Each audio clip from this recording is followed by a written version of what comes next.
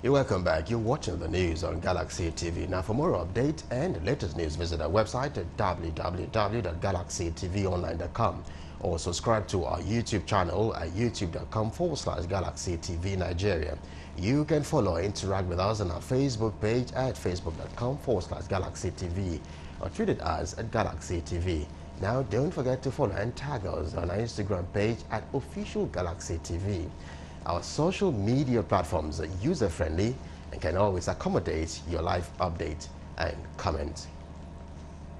Now, in a bid to bridge the gap and challenge age-long myths surrounding branding and marketing, as well as perceptions about the business of advertising, public relations and management of the sales process, a journalist with bias towards brands and marketing reportage, Ikem Okuhu has formally unveiled a book titled Pitch, Debunking Marketing's Strongest Myths in Lagos. Judith Irenwa was there and tells us more.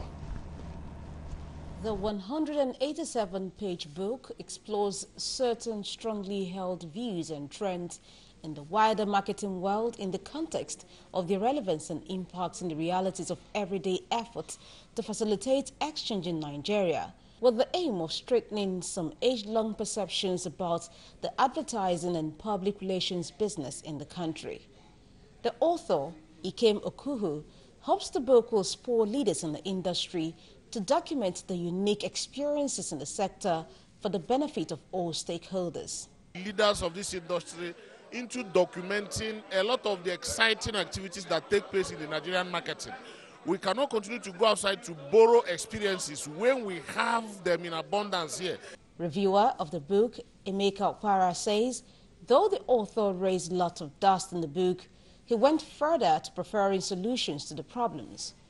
He noted that the liberal uses of local case studies in Nigeria will be of immense benefits to marketing practitioners as well as students.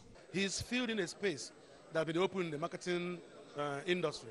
We need more books, we need books, we need books, we need books. He's done it. There is nothing better than when you have experience and knowledge and you can share it with people.